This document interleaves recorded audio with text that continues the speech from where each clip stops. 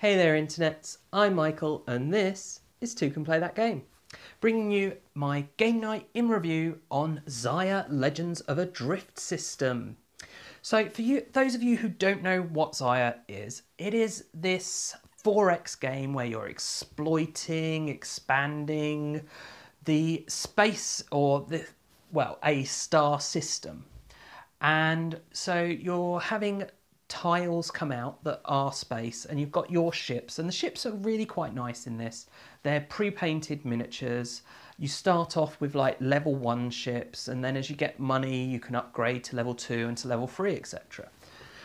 And it's actually all about winning points, and you set at the beginning of the game a point level, and we set 5, which is this will be a short game, and we were still playing for 2.5 hours. So that shows this can go on for quite a long time. True, there were 4 of us playing and 3 of us had never played it before, so that may have influenced things a bit. I actually did really enjoy this, but I'm unlikely to get it, partly for the price point and the fact that I've already got several long games that I struggle to get to the table that have high price points. So adding another one just does not make sense for me. Partly because at its core, and it doesn't really feel like it when you're playing and there is a lot else going on, but at its core, Xia is a roll and move game. Let me explain. So you equip your ship in a almost Galaxy Trucker-esque way, in that your ship has spaces that you can either put cargo in or put engines, weapons, etc. At the beginning of the game, you've got a little bit of money to outfit your vehicle, and you can choose 3 tiers of these different items as long as you can fit them in your ship. And I went for the biggest, most powerful engine, and the different tier represents rolling a different size dice. So you've got D6, D8 and then D12. Now, I was the only person who started the game with the biggest engine, and I was rolling a D12, and I kept moving less than everyone else. So everyone else is whizzing around the board where I'm there going, I rolled a 1 again, I rolled a 1 again, oh, a 2! And it was very much like that. I think twice in the whole game, I rolled higher than a 6. Twice. Out of maybe 20 rolls. Really bad luck. And it's the way this kind of game will go. But it didn't stop me enjoying the experience. But the real downside to this is that long playtime.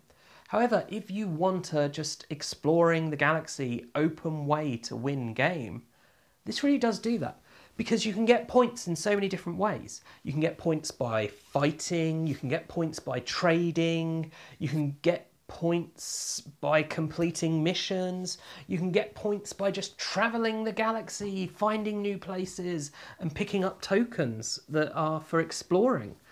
So there really is all the different ways to win, and they all seem reasonably equally viable, although killing probably seemed a bit harder. But I think if you got a big enough, hard enough ship, it would be easier to do.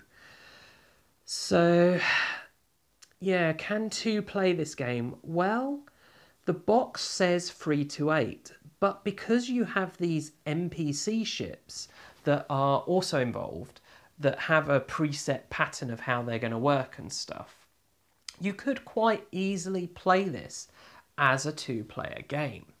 The only issue would then become that space would the size of the board, the size of the number of tiles you can put out would remain unchanged. So it would be quite easy to end up just in different sides of this solar system, never really interacting. So that is a risk. The people who own the game say they play it 2-player all the time and really enjoy it though. So yeah, if you want a... almost forgot the best. Well, actually no, before I talk about the best thing about Xia, let's talk about the second best. All the different goods are really nice, kind of translucent cubes that are really nice high quality. The whole game had huge high production quality. And then the best thing, these triangular metal coins, they were stunning.